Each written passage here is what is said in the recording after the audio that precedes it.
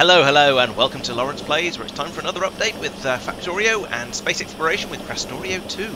So we're going to start off in basically the bottom left of the space station and work our way outwards for today and see what's been going on around here. So the first thing I want to talk about is that we discovered that we weren't making these memory cards fast enough, and that was actually, to an extent, that was kind of my fault, and we'll talk about why in a moment. But we had this trickle coming out the bottom here and going into these warehouses, and as you can see, the train's just left with some. So we're making them at a reasonable rate at the moment. They're being churned out.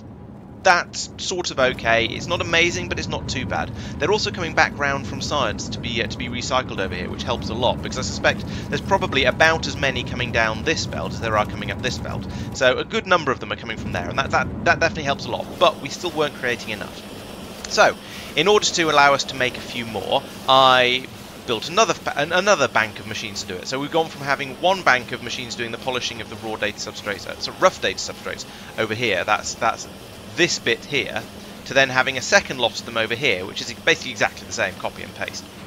And then down here we've got, again, the machines that are making the actual data cards out of them. So that's fairly straightforward. So I copied and pasted it along, and the rate that these cards were coming in was actually just about okay. We had about half a belt being used up here, because you can see that down here we have half a belt flowing onto this belt here, and half a belt of red circuits flowing in. So between them, that's enough to keep these machines happy, because they that's the wrong machine. These machines happy. They take in four data storage substrates and 3 advanced circuits, but basically they're taking in there's half a belt of each going in, and we're turning all of those data substrates into memory cards that are being passed off down here. Great. So this process is a one-to-one. You take in one rough data substrate, you get one polished substrate, and sometimes some scrap. And so we've got this belt flowing along here, and so I reckon, okay, if we're doing about half a belt coming out here, then that means for a whole belt coming in, there's going to easily be room to do a second lot of them over here. So that was absolutely fine.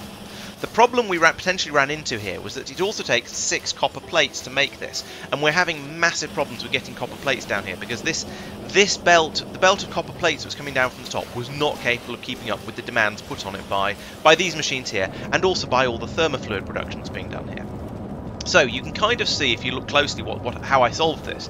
Basically what I did, instead of having copper plates coming out from here, we've now got copper ingots coming out from here. So instead of using this machine over here to turn the ingots into plates, dump them into here and then pass them down the bus, I'm now instead just taking the ingots straight out of here and bringing them down and then chopping them up on site. So that means down here for the thermofluid, we've got an assembly machine that's chopping up them into plates, which is then going out both ways. And that one assembly machine was easily enough for this, which is a good thing, because there wasn't really room to put a manufactory in here. So I'm glad this is fast enough. I haven't even needed to speed module it, and we now have more thermofluid than we know what to do with. So that's really good. Then down here I've got 2 manufactories doing the chopping up the plates, and as we can see, it's more than fast enough. Maybe I didn't need 2 of them. Maybe I could have done with 1 and some speed modules, or maybe just 1 on its own. Who knows? But it's running quite happily. As you can see, we're very gradually pulling in the ingots along here, because every single time we cut up 1 ingot, we get 10 plates out of it. So this is really, really dense. We've got 10 times as much copper coming down this belt as before. So that's worked really well. We've now got all the copper we can possibly eat, and that has now allowed me to then double the quantity of the memory cards we're producing, and that's working really quite well. Beforehand, we did have a full half belt of memory cards along here. Now we seem to have slightly less than that, and slightly less than half a belt along here as well. So I'm not quite sure why there's slightly less. Maybe there's... I don't know, but I'm not going to worry about it too much, because it is almost twice as fast, and that seems to be about enough for the factory as it stands at the moment, especially with some of the changes that I'll talk about in a moment for some mistakes I've made. We did have a slight problem with this, however, and that was that all of these machines running away merrily like this was producing contaminated cosmic water faster than we were able to deal with it. So this pipe filled up, and this pipe, because it's basically going to the same place. And we've got a pump up here that's trying to get rid of it as quickly as possible. So we've got this pipe here, and we've got this one is still full. We are dealing with the overflow of it, but we're still trying to get rid of some of it. So that's why this pipe is completely full, running up here, up, all the way up here. And so in order to deal with that, I put in, I think, an extra 3, maybe only an extra 2, but added in some extra decontamination facilities up here. And these were relatively straightforward to add in. It was just a copy-paste and then worry about all the pipe work and make sure all of that matches up properly. And it's fairly straightforward. The only complication that I need to be careful of is that up here on the top there is an output for contaminated biosludge as well as contaminated cosmic water. Now the contaminated biosludge is actually being taken out the bottom with these pipes, which are easy to copy and paste because they're the same every single time, and it's passed over to this one machine down here that, despite having all of everything else that's producing contaminated biosludge, this one machine is more than capable of keeping up with it. So that's great. But yes, I had to worry a little bit about the pipes along here because these aren't exactly the same width. Here I've got the machines packed in every two and then a gap, and then two and then a gap. Here we've got one and a double gap, one and a double gap. So there's they don't let's use the word tessellate because it's not quite the right word, but it'll do. They don't fit together quite as nicely as I would ideally have liked, but it does kind of work. It just means I need to be a little bit careful along here, and at some point I'm probably going to paste one of these in. And it's going to end up like that, and we're going to go, oh, okay, that's not going to work, we're going to have to move across a little bit. But generally, as long as I'm a little bit careful putting them in, it works pretty well, and at the moment we seem to have enough, probably have enough machines. Yeah, the fact that this pipe is completely full is a little bit of a concern, but as long as this pipe down here is gradually emptying, and it's, I don't know, it's lingering in the low 20s. I'll have to have a bit more of a look at it in the next stream. But as long as we are sort of gradually getting ahead of dealing with this stuff, then we should be okay. This pipe will eventually start to empty a bit, and we'll have a sensible point where it can just keep up. As part of the general expansion down here, Tristan has also increased the amount of beltage going from the contaminated scrap cleaning along here. So this is where we take in the contaminated scrap, wash it with cosmic water, and then pass it back out as normal scrap. Because apparently the one belt that was coming along here before and going up here wasn't enough, so we squeezed in the second one along the outside here. And these both feed in at the top and go onto the scrap disposal system. So I have a strong suspicion that compared to Space Exploration 0.5, we are now producing quite a bit more contaminated scrap compared to the amount versus normal scrap. So overall, we've got the same amount of scrap coming out, but a higher proportion of it is contaminated. We're also producing more scrap overall, but that's, I think, because the factory is running faster, because there's more of us playing, so we can do things a bit quicker. So we've got a crazy number of machines along here to recycle the scrap, but we need to make sure we deal with it appropriately. And at the moment, it seems to be absolutely fine. We have a warning system set up connected to these two chests over here, so if either of them gets to more than 10, then the alarm will go off, and we'll learn that, and we'll know that we need to come over here and sort it out a bit and make sure that it's not going to jam up. So out of here we have the copper coming, all these copper plates coming, and previously I was passing them all down to here, putting them into this landing pad, and then sending them off down here to be made into the thermofluid and so on. But now, because I've switched over to ingots here, I can't combine them back into ingots, because that's not a thing. So instead, we're having to put all of those now into this station over here. So we have a train that's gradually filling up, and I think when it does fill up, it's going to be able to head off either to over here and drop it off for the energy science, or possibly go and drop it off for the material science and to make into the material testing packs. So we do have sinks for the copper, so we should be okay getting rid of this. But it does mean that we no longer want to pass it all down here. We need to get rid of it another way. But the system is there to set up to deal with that, so that's okay. Tristan says he's also had to increase the amount of iron ore and copper ore cooking up here, so that's interesting. So because we're now dealing with so much scrap, that means a lot more iron ore and copper ore coming out from here, and therefore a lot more of it needs to be dealt with along here. So yeah, fair enough. I mean, I'm very happy with that being dealt with appropriately. So we can now churn through that a bit more quickly and have a bit more iron and copper going off to the stations down here where we're going to be desperately trying to get rid of it. But you know, it seems to be able to keep up with itself at the moment. So I think this is also okay. And I think that's everything that's going on down in the recycling area at the moment. So let's wander a little bit further north, see what Marc has been up to. So Marc has, in recent streams, has been off busy getting an immersite supply set up. So that's been distracting him for a good few weeks. But now he's come back and he started making progress on the bioscience again. So he's got this massive array of stations up here that are going to be calling in for all kinds of random things. Now some of these are spares, but basically he's got huge amounts of stuff that's going to turn up by train eventually. All of that is then going to flow over to here, where he can then make the nutrient gels and the biomatter and so on all the way up here. This is a biological cleaning facility. Then he's making little pots of goo, genetic data, different pots of biological goo, and then making biosamples with a different recipe. So there's a couple of different biosample recipes along here. One is this one down here that you use. Oh no, sorry. This is turning biomass into biosludge. I take that back. So this is, and then it's passed up here. Let's have a look at the loop here. So we have biomass being turned into biosludge. We also have a bit of biosludge being brought in by train occasionally. but then that's also brought down here where it's converted it into nutrient gel, and the nutrient gel can then be converted into I don't know. So we've got the biosludge is made into nutrient gel. Then up here, the nutrient gel is made into nutrient vats. The vats are made into biocultures, and then the cultures and some nutrient gel is turned back into the biomasses and some contaminated sludge and contaminated cosmic water. So those are taken away and cleaned. So the idea is that essentially we are turning biomass into biosludge, and then through this process all the way up here we're turning the biosludge back into more biomasses, and that is a net positive loop. So you get more biomass out each time it goes around, or more biosludge out each time it goes around, depending on which way you look at it. And so eventually, if you leave this running for long enough, you're going to have plenty of the biomass, and you can then start using that to try and make the science packs. We also have a different sort of bio stuff, which you could also call creep. So we also have this stuff, biomatter.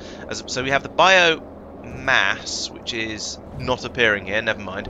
We also have the biomatter, which can be converted into fertilizer. Apparently that's not what we're doing right now. Made into biolab, made in medpack. Yeah, you can also make this into biosludge. So if you don't have enough biosludge, you can bootstrap it with the biomatter that you get from killing biters down on Norvis. Alternatively, you can just make you can get it kickstarted by some other method, and I think you can turn other things into biosludge as well. So if we look at the biosludge, you can make it from biomatter, you can make it from wood, you can make it from fish, you can make it from contaminated biosludge, and so on. So there is a fair amount of biosludge that's been made down here and has gone into this train, but I think we still haven't made an entire train full. I have to admit, I'm not certain. 757 times, and that makes about 100. So that's about 7,500, and we've got and there's a bit more coming in from the barrels. So yeah, that kind of fits. We're making the biosludge. We're loading up this train. Currently, we haven't made enough for even a single train load. So Marc has had to make it his own way by turning the biomatter from creepers into the biosludge. But then eventually he'll be able to get that working. Once he's got enough of these biosample things up here, he can then start feeding the excess off further north and start making them into actual science packs, and we can get bioscience. And getting bioscience will be really, really useful, because one of the most important things you get with bioscience is better productivity modules, and it'll be really, really nice to have better productivity modules to put in the lab over here. So because that will make all of the rest of the science we do for the entire rest of the run significantly cheaper, because we'll go from having a plus 60% productivity boost to maybe a plus 80% or a plus 100% once we've got 2 levels of it done, and so on. So it's going to lead to an enormous saving over there. And while we're over here in the science area, let's have a look at some of the trains. Actually, there isn't. Yeah, not here. Let's go down here and look at this train that's being loaded up. So I made. I said earlier that I'd caused a bit of an excess of memory cards to be used, and that was because I came along here and I programmed these up at to stop loading the warehouse when the warehouse had more than 3,000. When the warehouse got to 3,000, we've since lowered. And I say Tristan has since lowered these to 1,000, because I was thinking about loading an entire train up with these catalogs. So that would have been 1,000, 2,500 would have fitted in a train in each side of the train. That's excessive, and we're now putting 500 of each one into each side of the train, so 1,000 into the train. So having 2,000 stored in here is more than enough, and that means this can stop running, and that means that these stages up here will stop pulling in memory cards, because that was pulling in large numbers of memory cards and then just stockpiling them all in here. So they weren't getting returned to be recycled; they were just getting held onto, and this whole system was being a bit greedy. So it makes sense to have these as a much lower supply, and eventually after the trains run back and forth a few times, we'll burn our way through all of these, and it'll bring us down to a sensible number, and then we'll have a lot more of the memory cards available. I believe he's also done the same for the energy science and the material science, so we won't have we'll have a bit of sense over that with those systems, and we won't have quite such an excess of all of these ingredients. I haven't done any more expansion on the on the astro science area, because in the last episode, one of the things I did do though was fix the coal supply and get that running a bit more nicely. So and the light oil supply. I'll touch on that in a few minutes. And that means we now have as many of these things as we need. As you can see, it's still trickling through a little bit. The frames are still being used up down here for the Astro 2 production, but all of this seems to have ground to a halt because.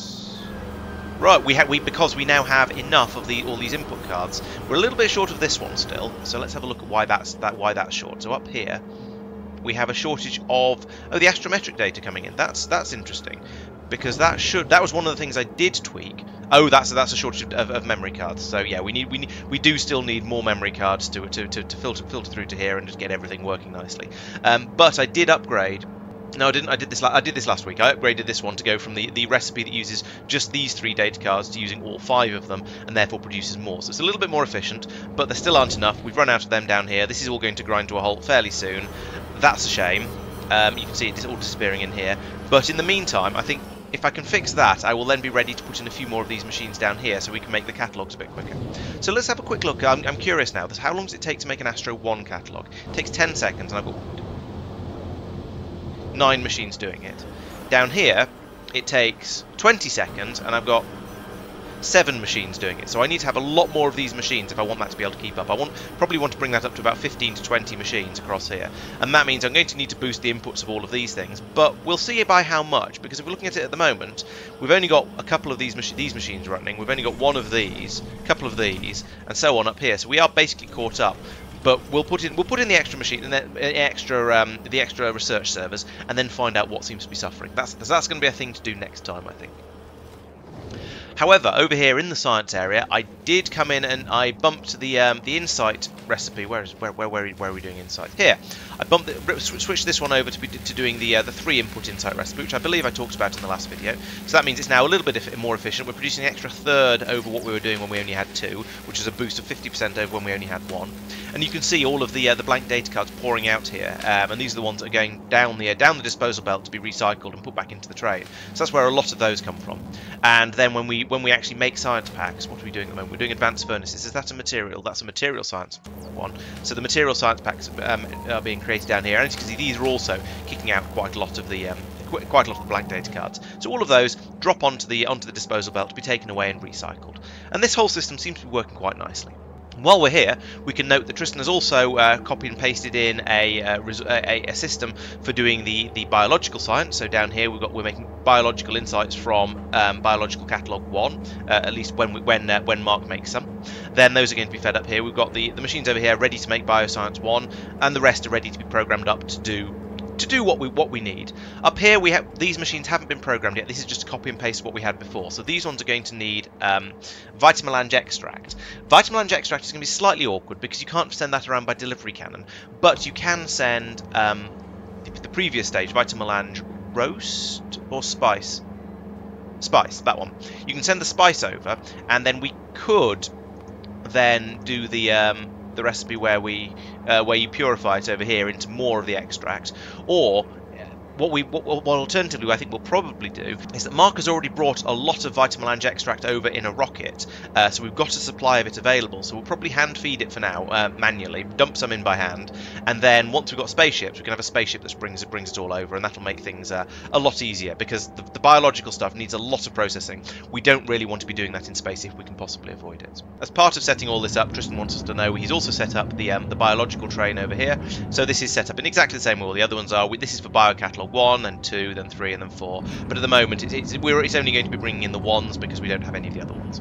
So yeah, that's great. And these numbers are probably set reasonably sensibly. Oh, that's not set at all. These need programming. Okay, well we'll pick that one up in the next stream. Finally, carrying on over to the east, we come over to Mike's domain, where he has been carrying on with the material sciences. So you'll remember from ages ago, he's got the material 1 data cards, 1, 2, 3, 4 of them, making the material 1 catalogues, and he seems to have run out of one of the things in there, so we'll have a look at that in a moment. Let's have a look at that right now. So he seems to have run out of the ingredients for these 2 things. So he's run out of material testing packs again. This seems to be a running theme, and that seems to be because the immersite isn't coming in quite as quickly as we would like it to. Now it is coming in at a steady rate, but it's just that steady rate isn't quite fast enough. So we do have the testing packs coming out. The problem is a lot of them are getting taken up to be made into cold data or hot data, and so there aren't very many of them making it up here to be made into stretchy or squashy data. So it's going to take. This is probably going to be another thing that's going to struggle until we have the spaceships and can get significantly larger dumps of resources coming through. Yes, we could bring it in by rocket, but we're trying to avoid using rockets too much in this run, as I've explained a few times before. But yeah, it's being dropped in basically as fast as it's being made over on Taras, and then it gets dumped straight out into here, and we can try and then pass it over and convert it into these packs. So yeah, that's meaning this whole system is running a bit slowly because yes, we've got loads and loads of these 2 data packs, but we're rather short of the stretchy and the squashy ones. So then the next step was to make the girders and then start torturing the girders in various ways. So over here we are doing rigidity data, trying to bend them, and that makes data packs. But what is this? Oh, okay, this one has stopped because it's made enough. It thinks it's made enough. Okay, it looks like we have a jam along here because the scrap's not getting taken away. That's interesting. Somewhere along here, the scrap is not getting passed through. I bet one of these is backwards. Yes, this one is backwards. So if we flip that round, suddenly all the scrap will start to flow through here. We get some of the rigidity data coming out, and then everything else starts to flow through merrily. So we do have a way of taking out the girders and recycling them. They are being brought down here like this and being passed back into the system down here. So that works nicely. But if you don't take the scrap away, then nothing will work. So that's some rigidity data being made again. Then we're making fluid tanks in order to put them into these machines, which are producing pressure containment data. So we're bringing in a tank, filling it up to capacity, and then some, and seeing when it breaks, and that gives us this pressure containment data cards that flow out along here. That one seems to be working nicely. I don't need to go in and fix anything there. We seem to have plenty of those. More pressure containment. Then up here we've got the corrosion resistance data. So we've got some glass and we're putting chemical gel on it to see what happens, or maybe we're putting onto the material testing packs. Who knows? But that produces some stuff that comes out of here. He seems to have overfilled his cosmic water disposal system here. So this one I talked about before. This is the one that feeds all the way down over here and puts it into barrels in order to take it away. But it's not been hooked up yet, so the pipe is filled up and the system has stopped. But it's as proof of concept as proof of concept go. It's worked a few times, so the basic idea is okay. Then we have the infamous train data. This is where you try and build a locomotive, and at the moment he's bringing all of that in by he's bringing the motors and the circuits in by logistics bot, which is very, very naughty. We don't approve of that. But as long as he removes that once we get slightly better logistics systems, I suppose I'm not going to complain too much. Well, I probably am. I'm certainly going to complain a bit. Then up here we can do the train crash data, where you ram a train into a girder and get loads and loads of data out. So you get 25 data out, but you also get 1500 scrap, and that scrap appears to have clogged up again here. So maybe is this another one where he's got a belt the wrong way around? No, it's because he's got enough train crash data already going along here. And then all of those, as you're basically used to now, will get fed up into these research servers, and then we can start making the material testing catalog 2s. So that's great. We are making material testing catalog 2s, and he started thinking about number 3 as well up here.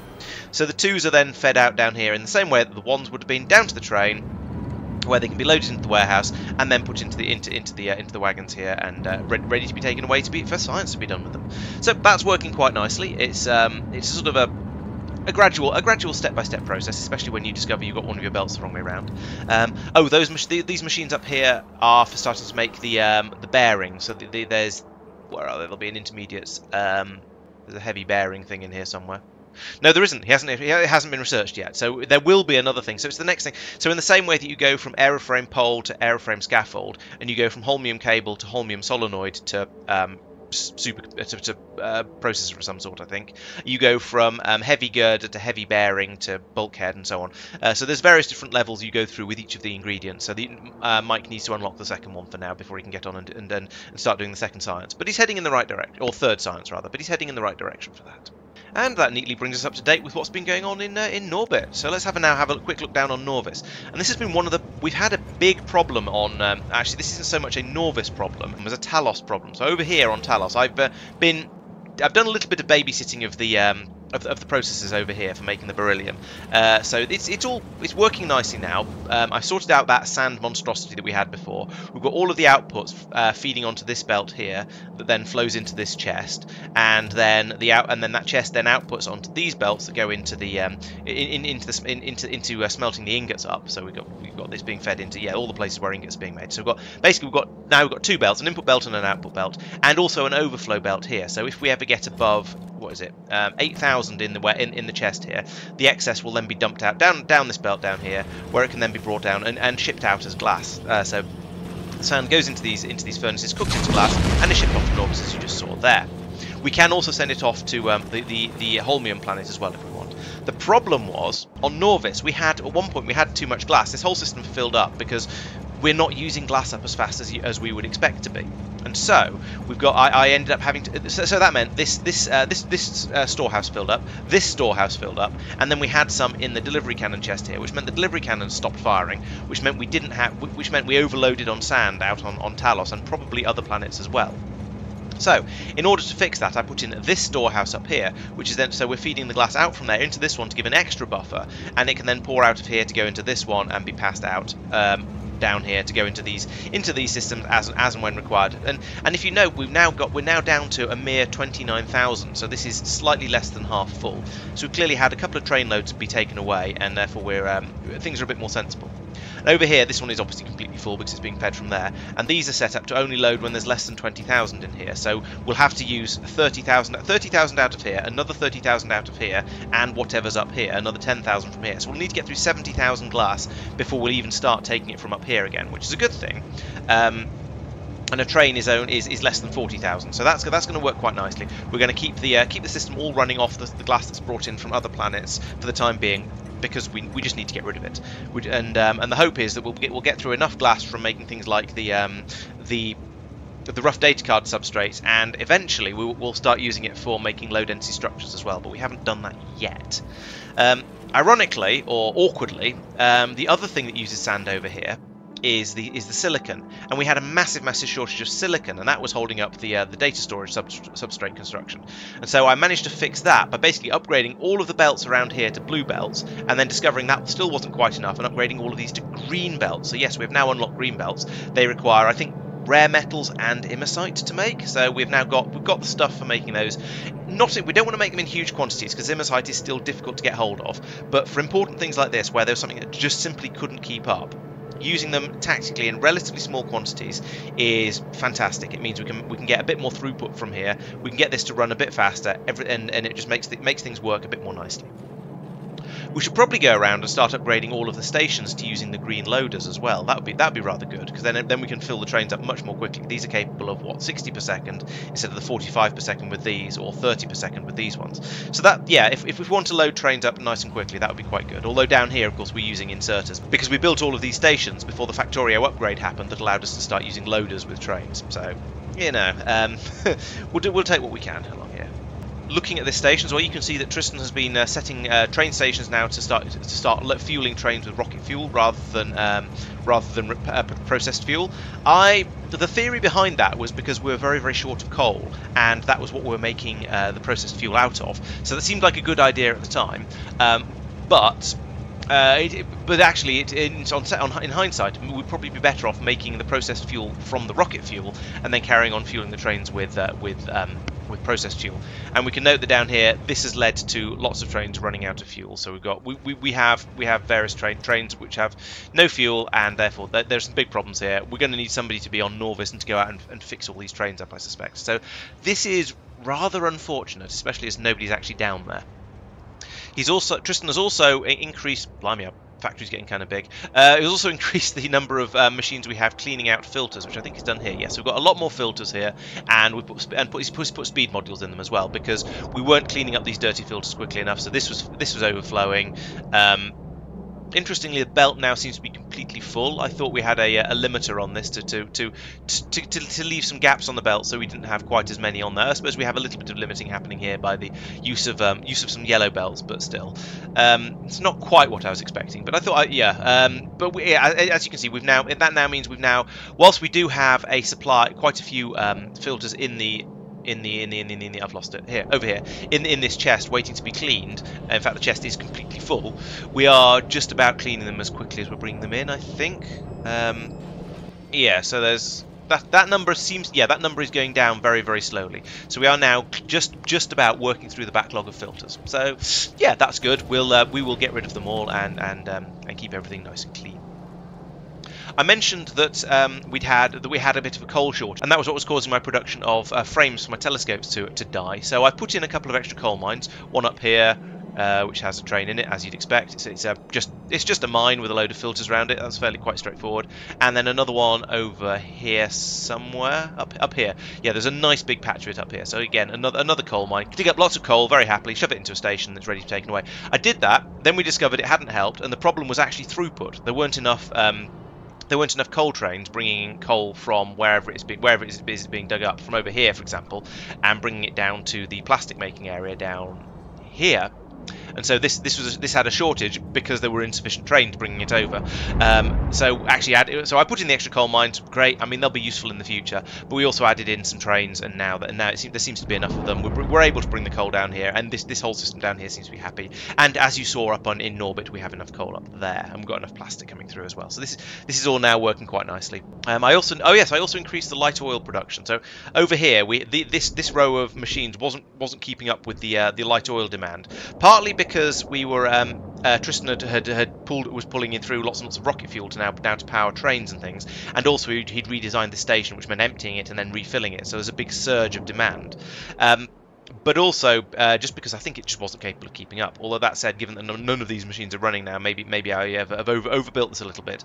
Because I came along here, I put in all of these beacons to make these machines run faster, and I put in an extra row of refineries down here. So we now seem to be massively overspec'd on that front. But never mind, I would rather have too much oil than not enough. We'll probably need more in the future. So I think that's probably we'll just call that future proofing, shall we? And leave it at that. We also had some weirdness over here with the lithium production. We're still not quite sure what happened here, but it seems like this was all set up a little bit weirdly. But the long and short of it was that because of the amount of the amount of chlorine in this warehouse had got slightly below where it was supposed to be, and that had caused something to break, and so we'd stopped producing lithium. We're not 100% sure why. I am wondering, actually, now I think about it again, whether it's because we're running the system a little bit harder because we're using more lithium than we were before, and so more of it is tied up in the in this lithium sulfate, or whatever the stuff is called that comes around here. Lithium chloride, rather. Yeah, lithium chloride. Maybe more of the chlorine is tied up in lithium chloride on this belt and in these machines that hasn't yet been turned back into chlorine to be passed down here. Or maybe it's because there's a rounding error in the maths somewhere, and so every time this produces 1.0001 chlorine, it gets rounded down to 1, or I don't know, but something funny was happening, and yeah, it ground to a halt. I've come in and fixed it. We may need to chuck some more sand in here at some point to give it a bit of a bump, but at the moment it's supposed to be, the chlorine is supposed to be in a closed loop, so the chlorine gets turned into the chlorine gets combined with hydrogen into hydrogen chloride, then with mineral water into lithium chloride, which then comes around here and is then turned into lithium and chlorine. And the chlorine gets passed back round, and it's supposed to be, as I say, a closed loop that you use the same chlorine over and over and over again. You only need to bring in the mineral water up here, and we're pulling in nitrogen. And we're pulling in hydrogen out of the atmosphere down here. So that should be everything we need, and the chlorine, as I say, goes round and round and round. But it ground to a halt, so something went wrong there. We'll just have to keep an eye on it and make sure we don't have any problems here. So that brings you to the end of the first video. I think I might have gone through a bit more than half of what's been going on today, so tomorrow's video might be a little bit short. I apologise for that, but I hope you've enjoyed seeing what we've been up to. We will of course be streaming again on Monday. They'll be carrying on with fixing all the things I've been talking about today, and then seeing where we go from there. Back on Wednesday for some more XCOM, and then there were more of these catch-up videos on Friday and Saturday. I've also been doing quite well at releasing miscellaneous Factorio videos on Tuesday. Those differ depending on whether you're a channel supporter or not. If you're a supporter, you get to see the videos a week early. If you're not, then you have to wait to see them. So yeah, make sure you check those out. There's always plenty happening on the channel, so make sure you're subscribed. And I'll see you next time. Thanks for watching, and bye-bye.